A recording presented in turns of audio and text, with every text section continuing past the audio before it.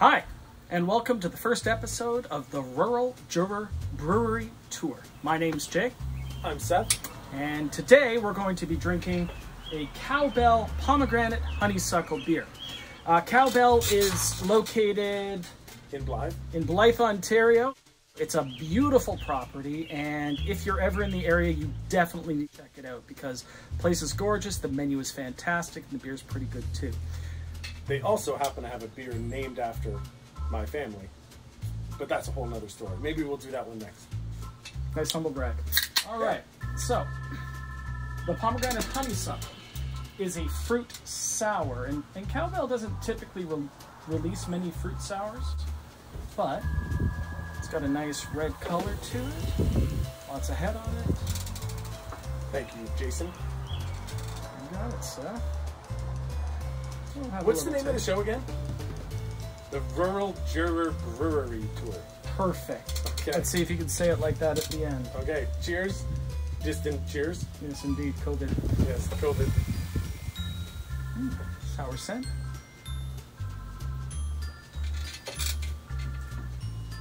That's tart. It's kind of like Tahiti treat if they never added any of the sugar to it. So it's like Tahiti treat for diabetic kids. There's a lot of floral, but there isn't a lot of fruit flavor. There isn't any raspberry. There isn't a whole lot of fruit that hits you when you drink it. And it's not super sour, I don't find. So, Nope, and it's really bubbly. yeah. Like really carbonated. It's just a very refreshing beer, but I don't know if I would say that I don't need to have a whole lot of this, but it's interesting. Well, there's all these sours out there that are super sweet, and sometimes they get salty, and sometimes they get kind of limey, and I don't get a lot of fruit at all. Like the red color makes me think I should be tasting like raspberry or something, but maybe I just don't know what a pomegranate tastes like. Pomegranate tastes like a whole lot of work to get into it.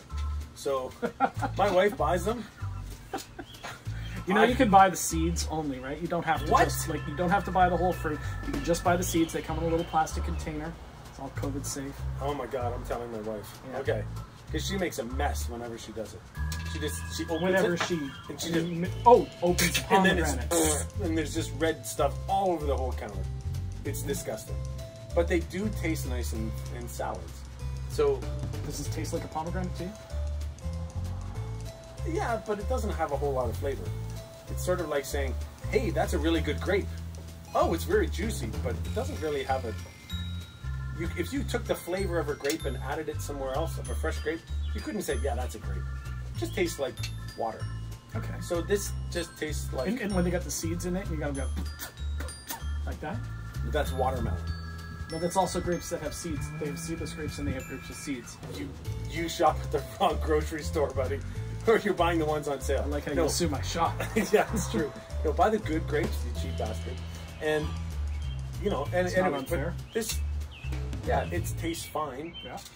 So this one's 4% alcohol, so this is probably the kind of beer you'd want to have on a hot, sunny day. Not want to get loaded, but a late afternoon beer, and When you just need to get away. when I just need to get away. When you're having one of those days, it just comes up roses for you. Today's a good day, Today's a good day because I'm drinking beer. for Seth. And Jay. Indeed. Distant cheers. Drink. There we go. Okay.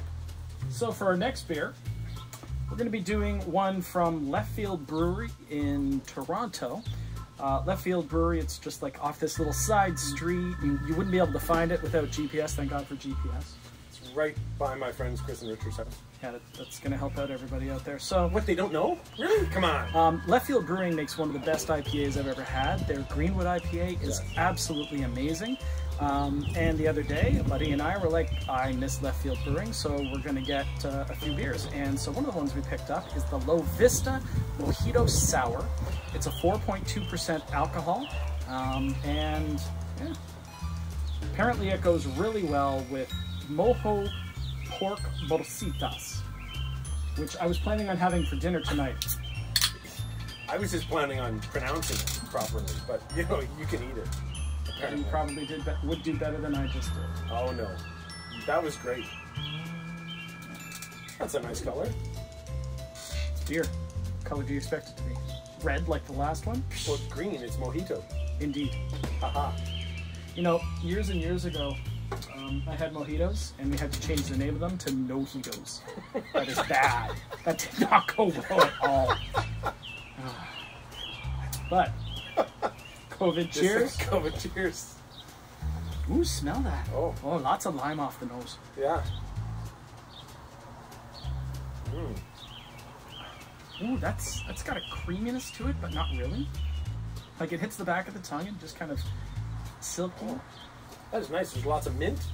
There's good lime in there. Lots of salt. Lots of salt for sure. I'm getting a ton of salt. And there's some salt. Did I mention the salt? But that's really nice. It's an excellent beer. This is not a beer I want to drink when I'm having mojo pork bolsitas. Oh. This is a beer I want to drink on its own because there's a lot of character and flavor in there. There's the sweet, there's the sour, there's the salty. Did I mention the salt? There's the bitter, there's the lime, the smooth finish on it. There's This is the a beef. really good beer. There's beef. No, pork. Pork. Mojo Sorry. pork Pork. bolsitas. Yes, you can almost taste them. I cannot. This is really nice. Yeah, and it's got a good sour level. It's not super sour. It's not really. It's just not. It's not weak. It's just a nice. This is excellent. This is like the more approachable version of a beer I had from another brewery that's here in town. It was called the Siren's Call, and you would take a first sip of that, and you go, Yeah.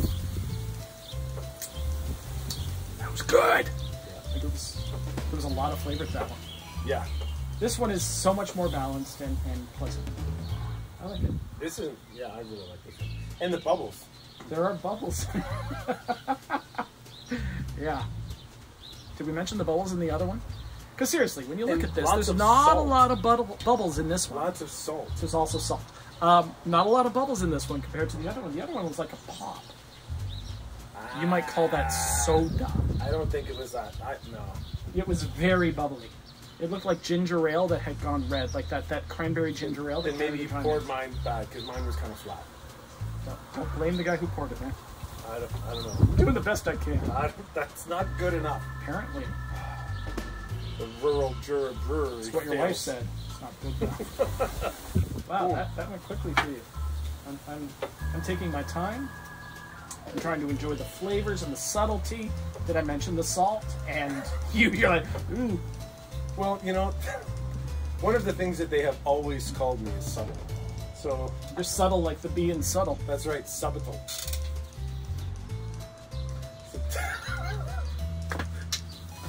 So this next beer is Curley Brewing in London. It's up in the northwest end of town, up by Hyde Park.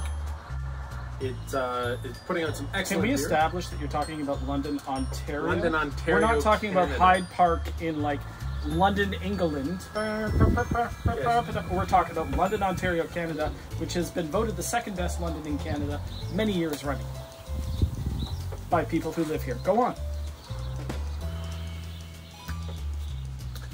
So, right, since I don't fucking talk like this, it's probably the fucking London in Ontario. Thanks, mate. Okay, so, Curley Brewing. So we've just lost all of our British watchers.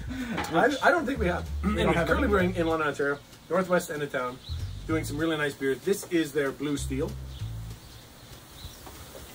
Which, if you don't know what that is, it's from the movie Zoolander. So go check it out. It's really funny. And in that movie, he makes that face. Do it again. Perfect. It's Of Blue exactly, Steel. yes. Yeah. And so it's his signature look. So this is their blueberry sour. And I have to say, this is one of the prettiest beers that I have ever had. The Is colors, it still pretty if you pour it all over the table? Ooh, well, this one is also very carbonated. And The bubbles. and Whoa. What's on there? yeah, well, see, I got better. I got a big boy glass and Well, you know, it is what it is. So anyways, as you can see, the color is excellent. It's very effervescent, which means bubbly. And it is, I think this is one of the best blueberry sours I've ever had. yeah, and I'll agree with you on that. The first time I tried it, the brewmaster there, Nigel, he came over and he said, "Hey guys, I got this great new beer. I want you to try it out. It's not ready yet. It won't be available till the weekend, but I figured I'll let you have a taste." and we tried it, and frankly, it is the best blueberry beer I've had. It is not too sweet, so it's not syrupy like some of them can get. It's not sour or bitter or tart in a negative way. It's just really well balanced, full of flavor, and what a pretty color, right? Like, just look at that color. So nice. Yeah. It's got a nice finish. Everything about it just says this is a summer drink. But it's not super blueberry where you kind of say, oh God, I don't like blueberries. This does not hit me. Who doesn't like blueberries? You got blueberry pie, you got blueberry scones, you got blueberry muffins, you got blueberry jam. Like, blueberries are fantastic. Who doesn't like blueberries? If I hated blueberries, I would hate all of those things you just mentioned. But I would like this beer because it does not. No, because it does not taste like I'm eating a whole pile of blueberries. Do you know that blueberries are an interesting fruit? The outside are purple, the inside is white, and yet when you crush it, it's this color. It's a weird one. Yeah, blueberries are pretty tasty, which is why everyone likes blueberries. Thanks. Not everybody. But yeah, Blue Steel, 5% alcohol.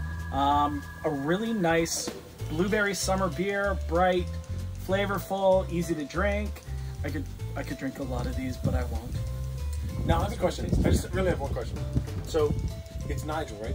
Nigel is the name of the brewmaster there, yes. Is he British? No, he's not. Okay, because he's not British. It's a very British name. Curley Brewing Company is actually a vegan restaurant as well.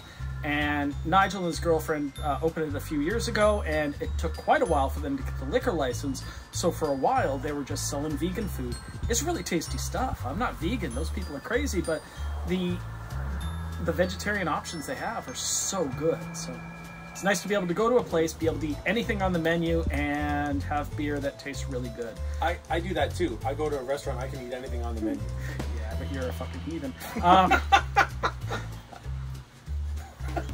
If I had to choose a favorite beer from Curley, his Mocha Stout is amazing. Coffee, thick, rich, foamy head, really good stout. Perhaps the best stout I've had. This is excellent as well. And he has this West Coast IPA that he calls Westworld IPA. If you can get it, get a lot of it, and then bring it to me. Because I can't get it, and again, I was there one day, and he's like, "You got to try this new beer, so good, like bright and hoppy and piney and so tasty, like an excellent beer." Who are you talking to right now? You're just talking to a wall. Yes, and it's friendly, the orange brick, and fuck you. Thank you for watching the first installment of the Rural Juror Brewery Tour. Well said. Next time, we'll have more beers to try out, and we look forward to seeing you then. Like and subscribe down below, and see ya. Bye-bye. Right there. So it's got lime juice, yeast. Yep. You know, Jay, it doesn't mention salt in the ingredients at all. And I don't think you said that Mojito pork, it looks like Bolshevik. Mojito pork Bolshevik. It does not. Porcitas. Porcitas. I think Mojo pork porcitas.